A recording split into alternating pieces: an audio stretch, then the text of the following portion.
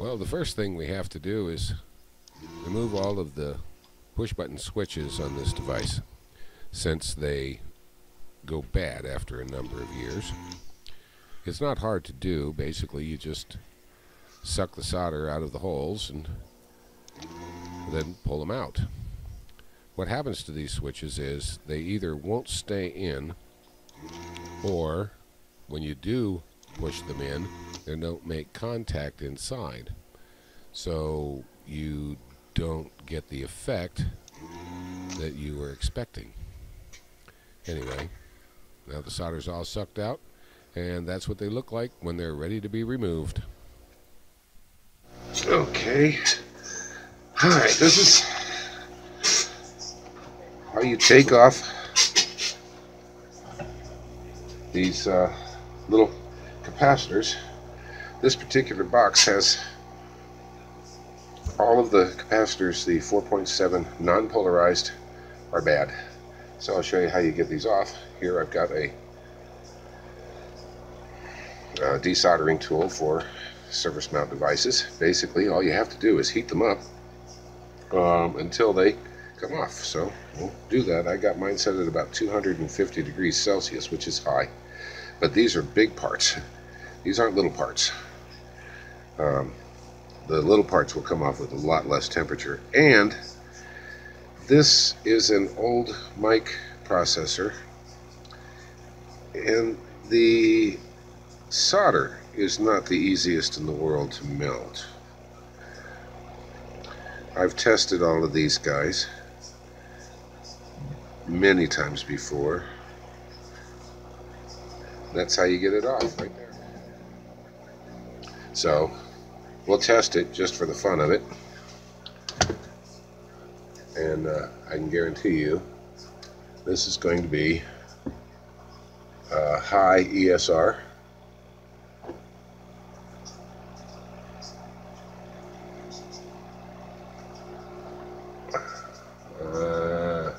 Ow, that thing's hot.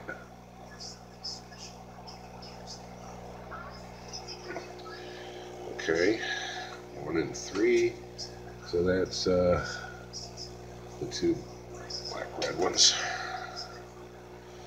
So hold it down there.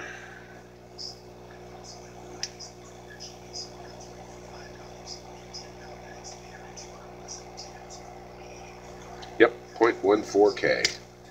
That's 140 ohms. That little guy is worthless. Alright, so now what you do, you take your high-powered soldering iron and you get the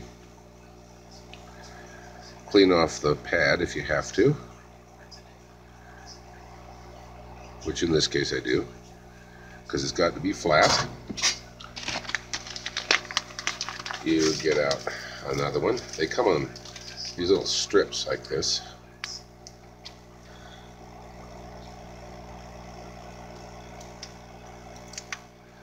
Get out another one of these guys.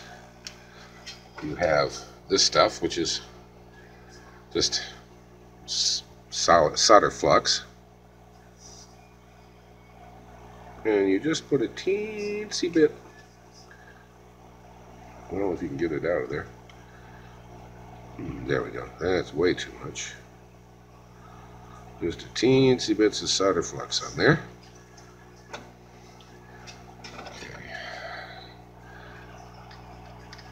That's way too much.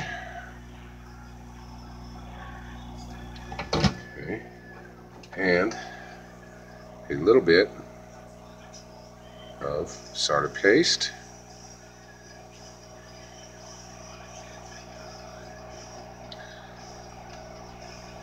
Does not take much. As a matter of fact, you don't want much, because what'll happen, if you notice, those pads on there are really close together, and you'll short that thing out. All right, these particular ones, even though these are non-polarized, which means that they don't have a plus and minus, they are marked with the direction of the thing. Yeah, right tools help. So you take mark it. There's a flat side on there. I don't know if you can see it or not, but you go by the flat side here,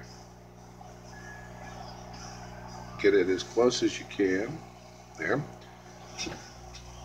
and you have to have your fan blowing at a very, very low rate for this.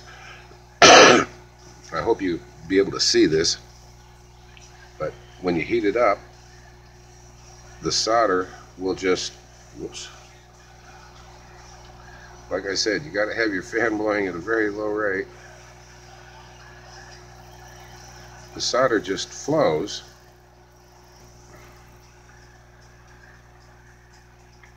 and the solder will flow right underneath it, and you can see it happen. It just goes, all of a sudden it just goes whoosh.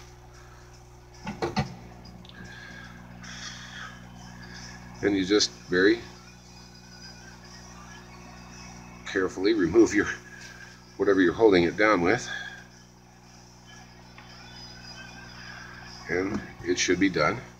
Then you take your meter, because I'll tell you, there's nothing quite as nice as finding out that you've shorted one of these underneath there where the solder has flowed together. Put your meter on test, diode test, and test both sides of it. Nothing. There's a good one. So wash and repeat. That one's on there. That's good. We'll do the rest of them. There's like 13 on here. Most all of these, this particular capacitor has given me fits. If you look at it, if you can see it here, this one is a power capacitor. It's for filtering. And see this lead, how thick it is?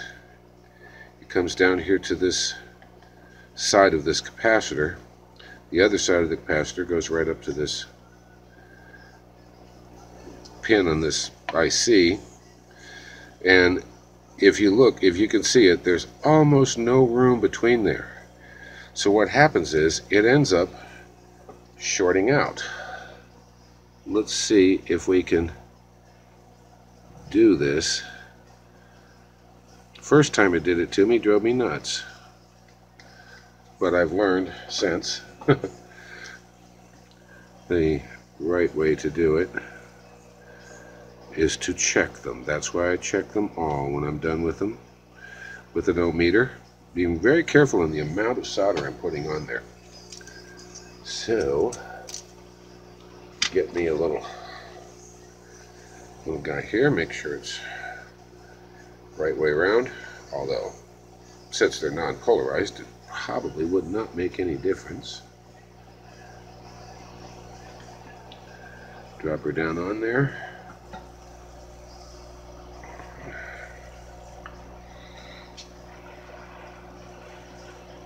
If you'll notice that these are very, very close to other components also. So yes, it's going to melt the solder around the other components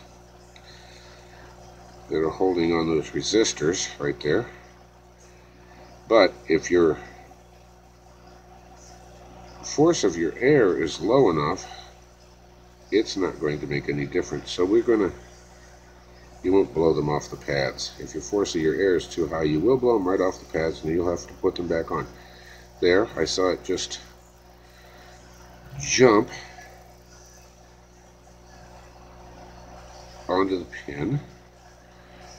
Give it a little bit of extra here.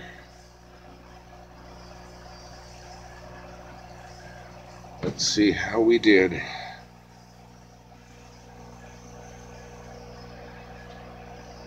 I'm not sure.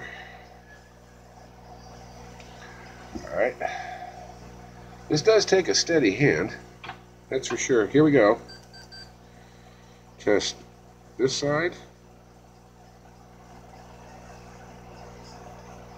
It didn't. Yay! Got this one right the first time.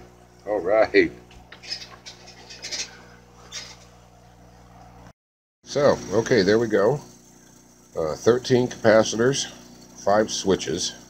That blue capacitor there that you see, right there, that doesn't look like the rest, was a previous repair that I did on this thing, when one of them was bad and I knew it, it went right over to that one there. And I didn't have the ability to replace these little SMD parts. I have already replaced, about a year ago, the big capacitors that are on here. Those are all filter caps, and those have all been done. So this is the kind of stuff that you have to do for real electronics work. It's not always fixing things. Sometimes it's just making things work by replacing parts that you know are bad, and keep them going for another whatever time they need to be in service. Okay, now we have to test this thing to make sure that it works. The lights over on the right there are output. You can see they're all lit, except for that last one, which is red, which means overload. And the purpose of this device is to make people sound better on microphone by compressing and de-essing and expanding and all the stuff you need to make people sound better. I'm feeding them with that, which is a old but very valuable piece of equipment. I'm feeding it 0 level at this point right now, which means it's high enough to come in, because we use line level, not mic level, on these things.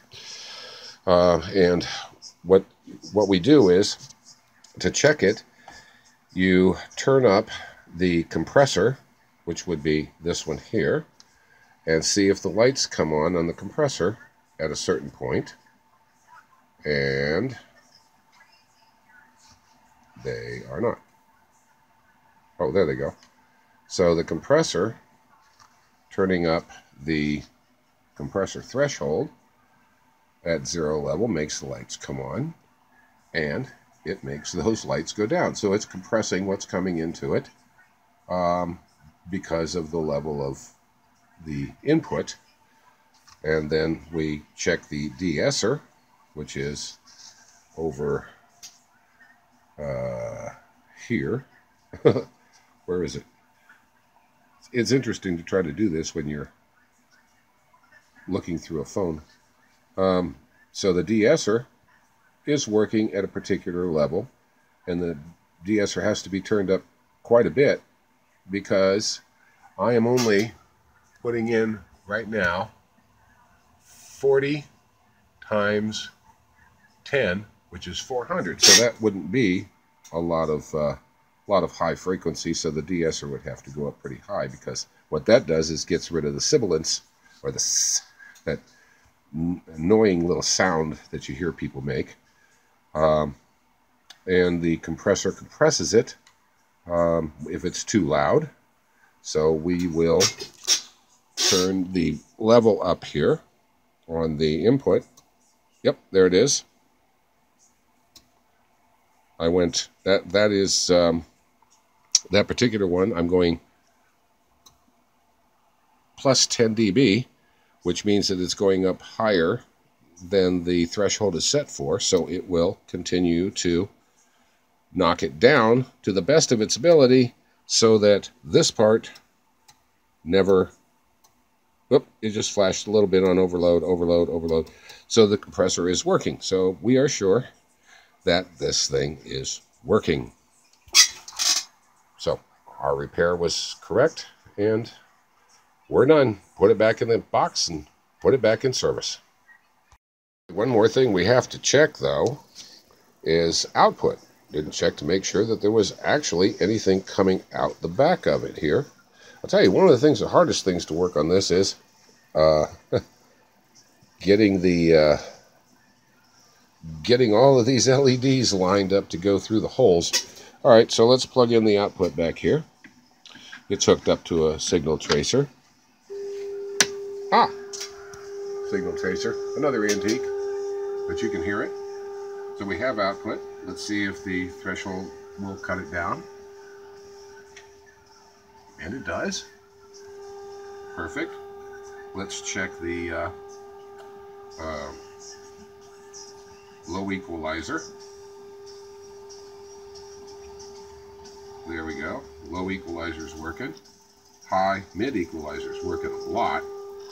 And the high is not working too much because it's only 400 hertz, so that's not going to make a big difference. So we can say categorically that this thing is working the way it's supposed to. Thanks for watching.